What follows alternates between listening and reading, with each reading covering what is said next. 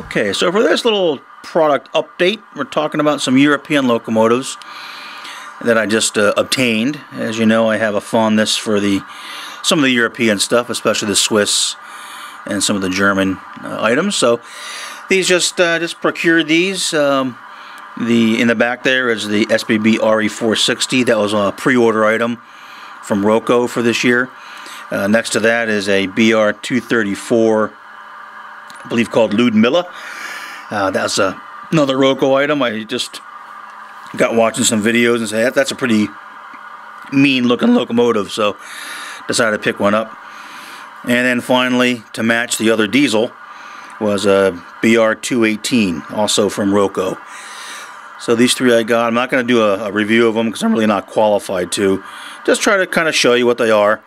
Again, I like this stuff. I have a lot of Swiss rolling stock locomotives, and I've been trying to get. Also got some other DB electrics and European rolling stock. So I really like those. So oh, there it goes. It's starting to do its sound. So we'll give it a little bit of a run. And again, I'm not going to go through all the sounds and everything. I just kind of briefly talk about what they look like and kind of how they're packed and some information you get with the locomotives, because all the European folks who model these, and even folks here in the States that are the European modelers, you know all this. Other folks, it might just be a kick just to kind of look and see what some of the stuff is. So for the Re460,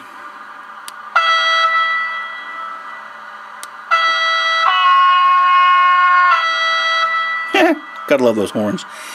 And again, it does have lights forward and reverse.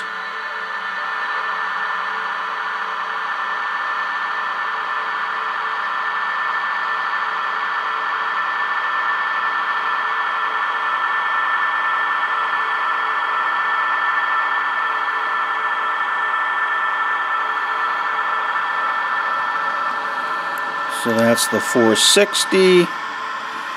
Just going to move him out of the way a little bit. And obviously he'll be used for some of the SBB passenger stock that we have.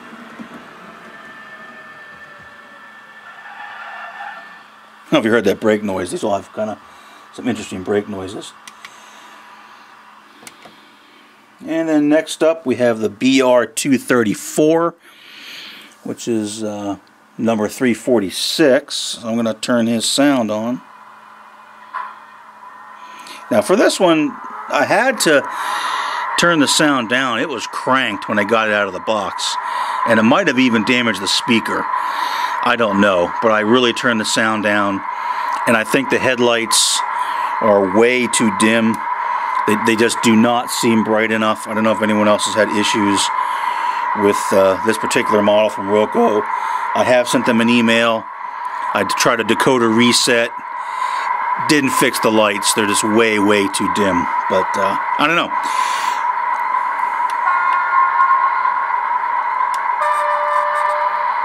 See, the speaker sounds a little tinty, so I don't know if it got damaged.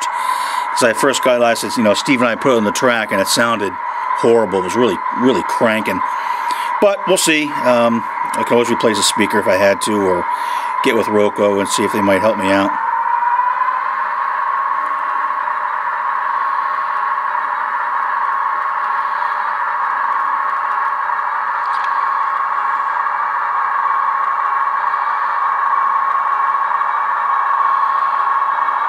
And it needs some weathering, of course, and there are some detail parts that come with it that could be added, so we'll see. But I like it. I think it's a cool looking. Kind of reminds me of another locomotive I like is the GE C39-8. I think it's just a brute looking locomotive, and I thought that was a cool one. So I went ahead and got that. I'm going to run him up out of the way.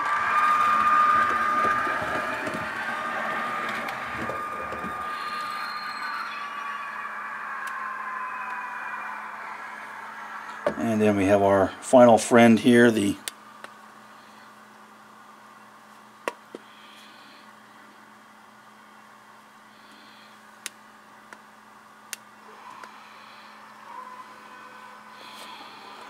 get his sound started there. And I don't know if these sounds are totally prototypical, to be honest. I've watched some YouTube videos to kind of see what they sound like, but yeah, at some point in time I'll worry more about that. I'm not super worried about it right now.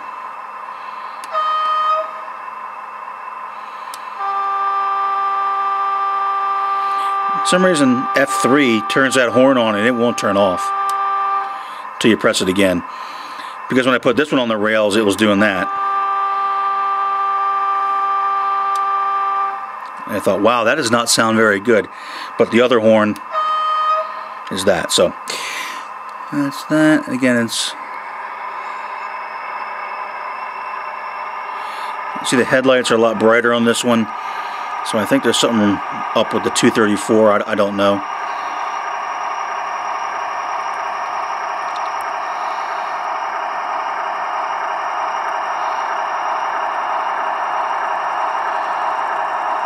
Again, I just like the European locomotives, and I figured, hey, might as well, oopsie, might as well get some diesels, because at least it makes a little bit more sense since I don't have any catenary, and I have a fair amount of electric locomotives.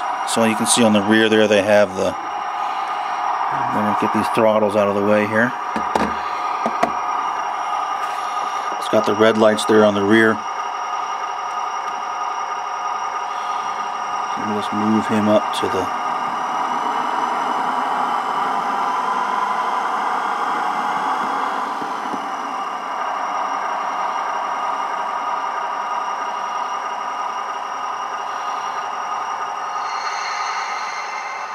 and the braking sound. And it's a little dimmer here, so you can see. I might show you kind of how the headlights are on the BR218, but on the BR234, if I put him in,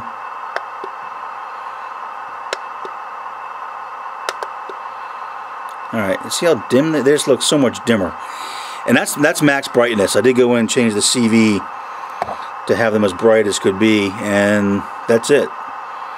So I did do a decoder reset, but that seems to be the best that we get. So I don't know.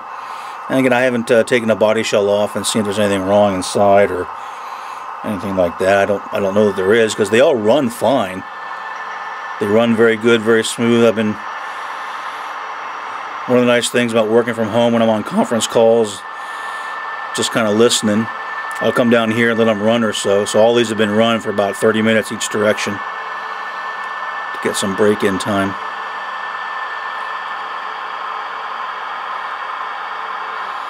So that's those. So they're going to go with, if we ever have a European night, we'll get this stuff out. And I really enjoy it. I like the European stuff. Always been fond of it. And there's just some things that I saw. As I did do a pre-order for the Re460 to go with the other Swiss electric locomotives that I have, and thought it was time to get some diesel locomotives to have around. And these are interesting. It's always kind of fun to put these next to American rolling stock and see the size differences. Assuming these are exact HO scale, it is interesting how much larger some of the American stuff appears to be. But that's not right or wrong. It's just interesting just to see that. So those are 3 new stablemates and one other item, or set of items that I want to show that I've always wanted to get. So let me just show those real quick. So these are the SBB mail wagons. I think they're called post wagons. I've always liked these, seen them in videos quite a bit. And again, these I pre-ordered from Roco, and they just came in as well. I've always been fond of these, so I picked up, it's a set of 2. One set, you get 2 wagons, and the other set, you get 2 wagons. And with this second set that I got, and I'll have the part numbers in a moment, it has a light on the rear. And I didn't really know how it worked. There's not a whole lot of instructions with it. Let's move that building out of the way there. But on the rear of it, it has a light, and I figured out eventually how it worked. Right now you can see it's off. It's battery powered. But let me show you the inside, and I think I figured out how this thing works. So inside you can see there's a battery holder, and it came with batteries. I don't know how long they're going to last, but it did come with it. And I didn't understand, how it worked. And there's a little circuit board in there, and there aren't a whole lot of instructions. And then I noticed, oh wait, there are some pickups coming from the trucks, I assume. So if you take a look, hopefully this will, I don't know if this will focus, but on that truck, you see that little, I don't know if it's a little magnet or what it is, but it's definitely there for a reason. And kind of what I figured out was, when you first put it on, okay, you know, you can see the light is not on. However, once you start to roll it, okay, then you see the lights go on. So that little contact there on the bottom must sense that the car is actually moving, which then turns on the rear marker, I'll call it. I'm not sure what it's called in Switzerland. And then if it sits there for a while, it'll automatically go off. So that circuit board obviously must have some logic on it that detects motion, and then after a certain amount of time turns the LED off. So that's pretty slick. Because I really didn't know, because we ran it around for a while and put the batteries in, started blinking, pulled it into the yard, and then it went off. I was like, oh, the batteries are dead. Well, no, I don't think so. I think it's designed to work that way. So that's pretty clever. Neat. And I don't know how long the batteries will work. I don't know if they're actually... I would prefer it's all just power from the DCC. And maybe there's a way you can convert it, but it works well. And the cover, or the roof, I guess, of the car, it's just got some tabs on it. And very easily it just sets right in there. Click. So there you go. Now the car's a little bit lighter. The other cars do have some nice weight to them. There are weights inside because I checked. But this car I thought was kind of interesting and kind of clever the way they designed that. So you can kind of see the Fred, so to speak, the flashing LED there on the rear of the car. I liked it. Again, I've always liked these cars, and when these sets became available, I pre-ordered them. Waited quite a while for them to finally come in, but now I have a nice little set to go with some of the other Swiss locomotives that I have. So those were nice. Again, by Roco. So we'll take a real quick look at the part numbers for those who may be interested. Alright, so just to show what I do with the European locomotives, especially since most of them are dual-ended or double-ended or whatever you want to call it. They have a driver's compartment at both ends. So on one side I'll put in a Katie coupler, and on most of them I'm finding the number 17. Katie makes a series of 4, number 17, 18, 19, 20 different shank lengths to fit the NEM coupler pockets. So on this one I took it apart, and I did notice when I did this, I did it on both sides just because the one side I started on had a lot of grease in it. I mean a lot. Really, really packed in there. Those of us who've ever taken apart an Intermountain locomotive know that feeling, but it was really bad, so I just took some of that out. And you can see there's the Katie. It fits in easy. There's little tabs there at the end. You just squeeze them to remove the European type coupler that you get with it, and then you just slide the Katie back in until it snaps at the end. Very, very simple. Works for me. I think there's probably ways you could do it. Well, it isn't really prototypical because European locomotives don't have Katies, but I think it looks kind of cool. I like the way it looks. So one end's got that, and one end's got, of course, the normal. I'm not sure what you call those. I know they're not like the Fleischmann type couplers. I'm not really sure what they're called.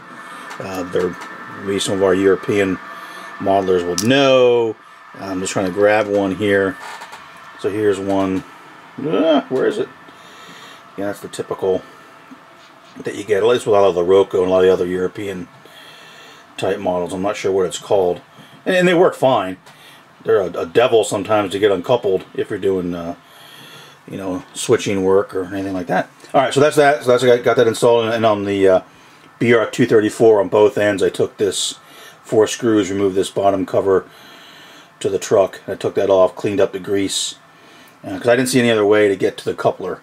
Because once the truck cover is on, it kind of covers the end of the coupler, so I didn't see any other way to do it. So that's what I did on these, and then all the new locomotives I got to put one Katie on each end and left the European coupler on the other end. There's the part numbers on the 3 locomotives we saw. In the top being the SBB Re460 electric locomotive. And that's 73647 DCC sound. And then the BR218 DCC sound 72773. And finally the BR234 Ludmilla DCC sound, and that's item 72699. So those are the box designations for those 3 locomotives. Alright, they're the posts, well, they are posts. The part numbers for those, 76201, that's the one with the lights, and the 76200, unlighted. Era 6 post wagons, really like them. They do come, you know, they're sets of 2. They do have, again, a little bag of bits for adding details to them. And these are really the only instructions that you get. And they show you kind of where to add the items. Then they show you putting the 2 batteries in, but they don't really tell you a lot how it works. It shows the blinking light there. But now I haven't read through here. Maybe I should, but it doesn't really, you know, say that, you know, battery powered, you know, once rolling, detects motion, light will blink for a certain amount of time, then turn off. But that's what it does. So cool. So that's that. So those are the new European items that we obtained, and hopefully it was interesting to some folks. I know not everyone's into the European stuff, and that's cool, but we like it. So we want to show you the stuff that we get every now and then. We don't get a whole lot of it, but cool stuff. So there you go. Thank you very much. And auf Wiedersehen.